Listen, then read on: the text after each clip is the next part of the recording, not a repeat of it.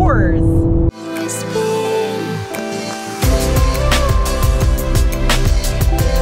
Hello, people at interwebs. It's your favorite abandoned warehouse, Sarah here, with another car review.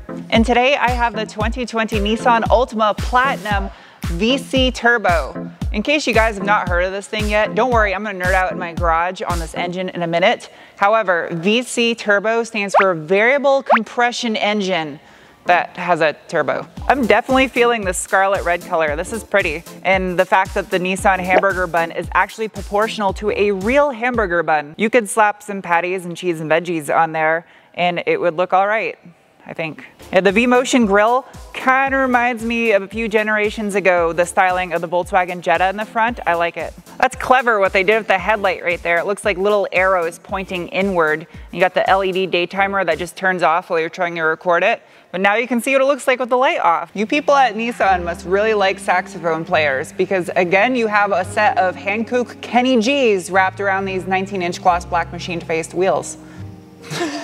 Why am I so weird? I want to see a different trend from automotive manufacturers other than machine face wheels for the 2020s. It's not a bad design to the wheel though. It's actually a meaty tire on this thing. It's 235/40. I wonder how this thing handles. We shall see.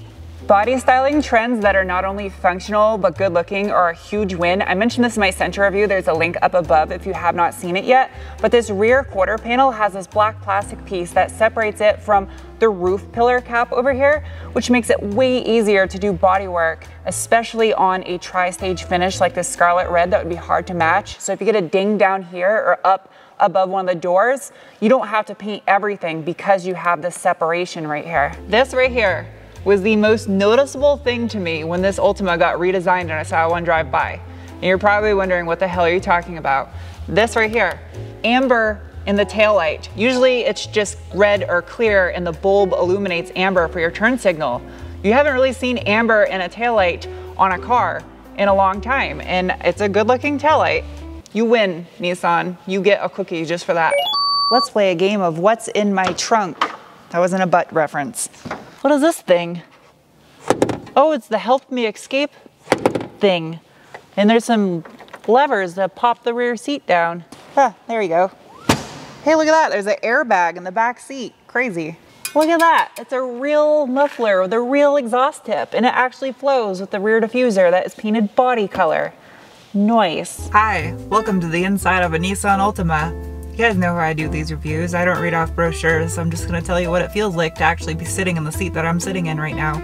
And the report from my ass cheeks is that it's rather comfortable. Ooh, that's a shiny door jamb. There's no grease or anything on the hinges. Lots of clear coat in there. I would definitely wax those jams. Super comfortable seats, and the perforation holes on them are very organic the way they flow. It looks like the movie Avatar. The piece of wood on the dash, I don't know what kind of tree that's supposed to mimic. Maybe a countertop tree from Starbucks, but it's pretty. There's a little piece of plastic that tells your baby to read a book about information. Oh, and you can take it off. The piano black trim that's over here by the door switches and down by the shift lever has a metallic black pearl effect to it. It's pretty. And speaking of buttons in here, there are buttons in the interior of this car that have functions. Emergency trunk access. Use key or sufficient tool to release lever in direction of arrow. Why couldn't you just put a real lever there? I'm not gonna stuff something inside there. Nice little touchscreen infotainment tablet here stuck to the dash. Does have some knobs on the side in case you want to adjust your volume and your stations. Has navigation, as well as it talks all the time to let you know when there's thunderstorms coming or if a road isn't paved, even though it really is paved.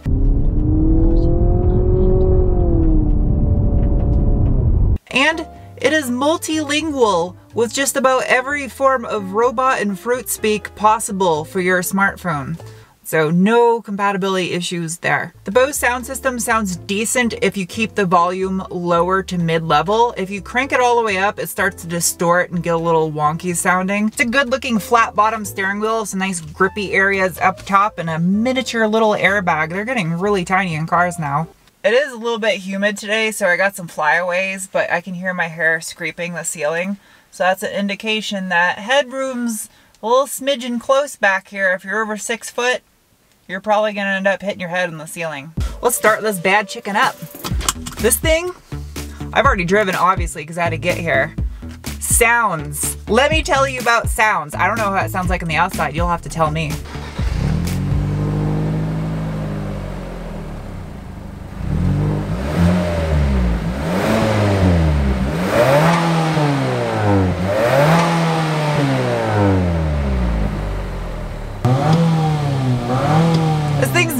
Sounding. I can only imagine what this would sound like with an aftermarket turbo back exhaust system.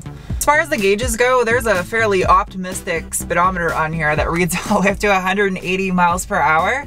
They're fairly basic. They're analog, a little digital screen in the center.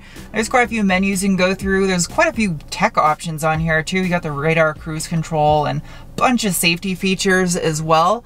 And then there is a menu for, if I get to it, variable compression turbo. There's actually a gauge that shows you your compression ratio changing as you drive. So it's green down below for eco and power up top for power.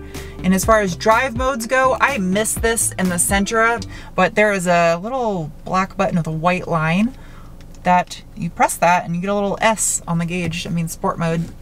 Sport! All right, let's drive this thing. I had an urge to just do a Bernie Sanders right here out of this concrete parking spot. In the name of science, it is now time to give it the beans. Can't wait for this. All right, sport mode by pressing the little hidden button on the shift lever. And then I'm going to turn off VDC here in the menu on the gauges. There's no physical button for that. I'll give this thing a little assistance and engage slingshot. Ready? Go. Hesitate. There's the boost. There's the slingshot. Damn, this engine is like, it's loud. It roars. Okay, that's good enough. Yeah, this thing rips. I sense a little bit of a torque management software or something holding it back from a dead stop acceleration because I had the VDC turned off and there was still something restricting me from just letting it eat. It didn't spin the tires or anything. That's a hot rod. Hello, and welcome to Garage Science with Sarah. I can't wait to get going on this one, but first we're gonna start with the basics because there's a lot to cover here. This VC Turbo is a 2-liter turbocharged 4-cylinder that produces 248 horsepower at 5,600 RPM and 273 pound-feet of torque at 4,000 RPM if you fuel it up with 93 octane fuel. Now, if you stick some garbage 87 octane in here, it's only gonna produce 236 horsepower and 267 pound-feet of torque. Jeez, look at the size of that intercooler piping. That is huge. It's like, ow, hot.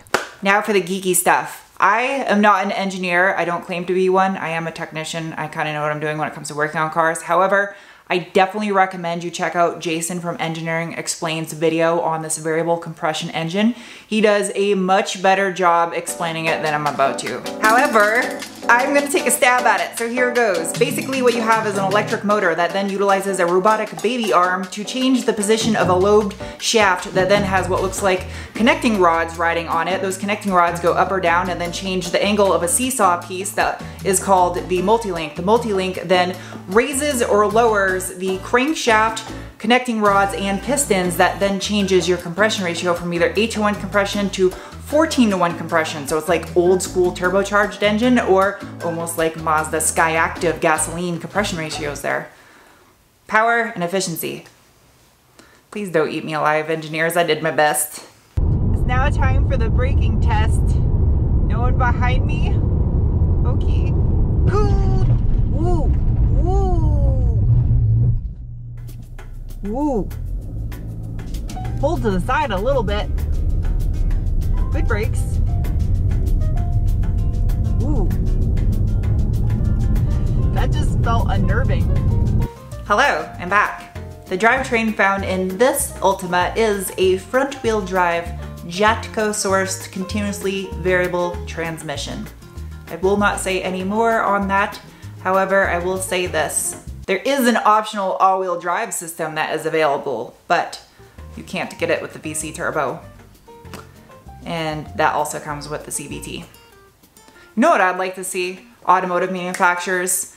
I know you guys can't make profit by offering manual transmissions because rarely anybody ever buys them. So here's an idea. How about you just charge us extra? Like, I would be willing to pay $3,000 more for any car just with the option of a manual transmission. Make it available, just charge us for it. What do you guys think? Let me know in the comment section below. Slingshot. This thing is so loud inside the car. So much induction sounds to it.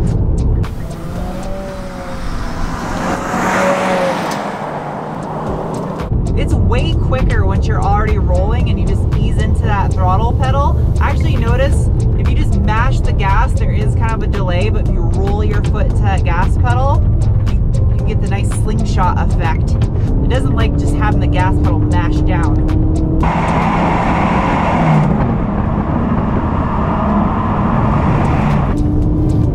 Sport mode's good. I actually like the sport mode. It's keeping me right in that power band all the time. There's actually not much of a delay when I give it gas.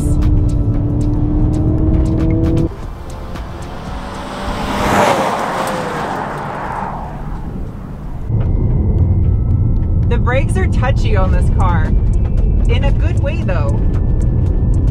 Lots of grip right there. There was no understeer.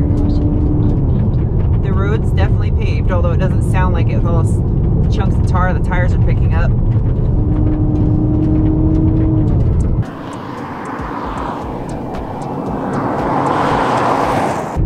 Man, this car is actually quick. Ooh, brakes.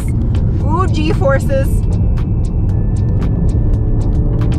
Lots of grip right there. Wow, it didn't understeer.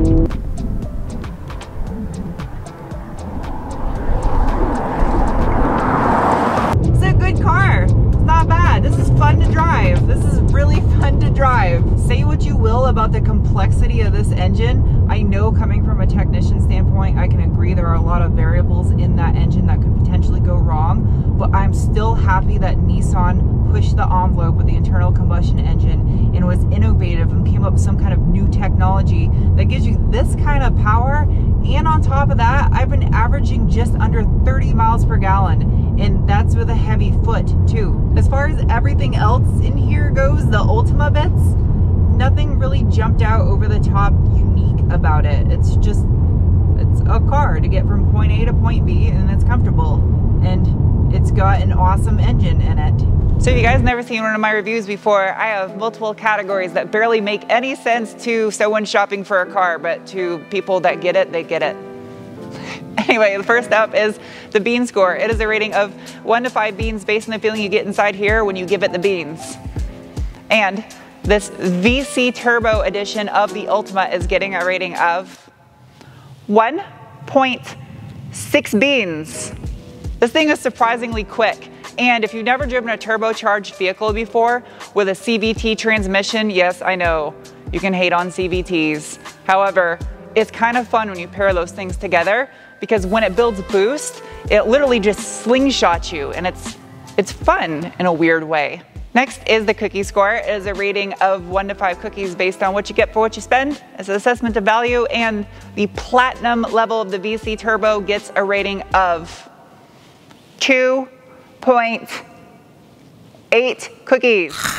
It's getting above average rating. There was nothing really about the platinum level that blew me away. I wasn't wowed by its features. However, I do think you get quite a bit for the price of the car, and the engine in here, yeah, it's on point. I like it. Lastly is the penguin score. It is a rating of 1 to 5 penguins based on how much I personally like a vehicle.